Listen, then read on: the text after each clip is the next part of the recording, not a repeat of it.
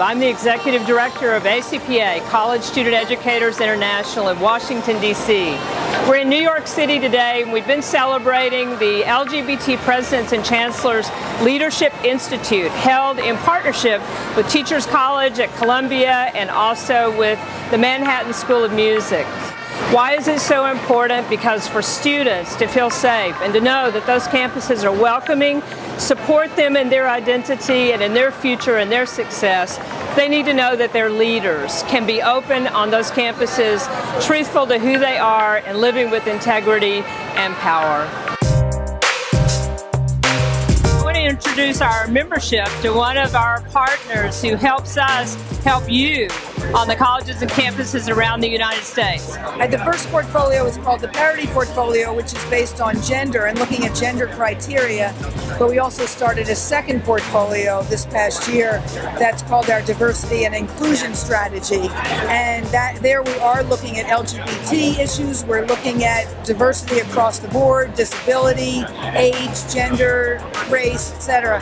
And we're looking at 22 different metrics connected to diversity and inclusion issues. So what parental leave policies are like, what the HIV/AIDS policy at a company looks like. So we really believe that there is a diversity advantage, and we should use it to help our clients invest with their values and make money at the same time.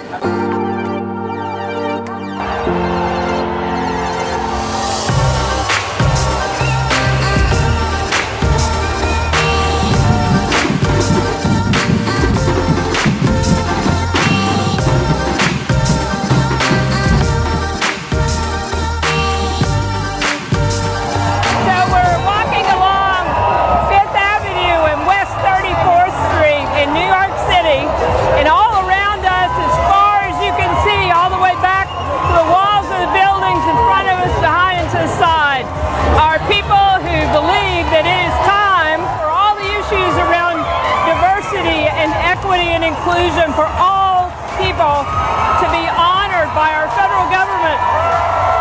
And we're really proud to be here today.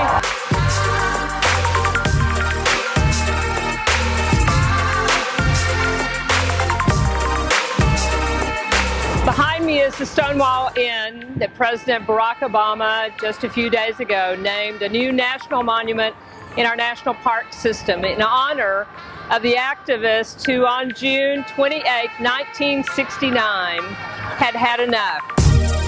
There's still work to do. As we saw 2 weeks ago in Orlando, the LGBT community still faces real discrimination.